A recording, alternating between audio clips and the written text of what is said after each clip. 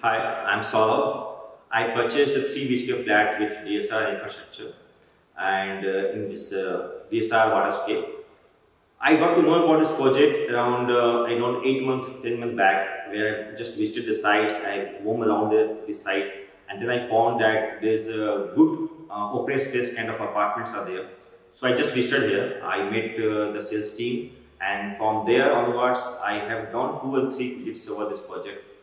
I particularly like about this open space, the amenities which they are providing, and some things I really found in this kind of budget, probably in another part of the Bangalore. So generally, I found it well, and it suits my budget, it suits my requirement, and it also gives me the required amenities which I am looking particularly for this kind of area. I find it good going with the sales team also because they have given this proper clear visibility about what is about the project and what is good and other aspects of this project.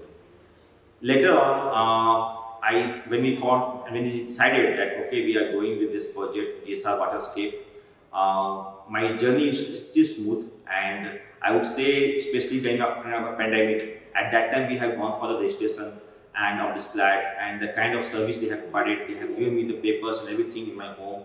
That is something is very good, which I still appreciate about this DSR. Regarding the flat, actually it is we have taken the west facing, and we call it west facing, but the balconies of my both flats is in the east facing. So actually it's very good, good ventilated flat, I would say, because when we open the doors, it's quite airy. The view from the flat is absolutely mesmerizing because in the morning, the sunrise we can see right from our bedroom.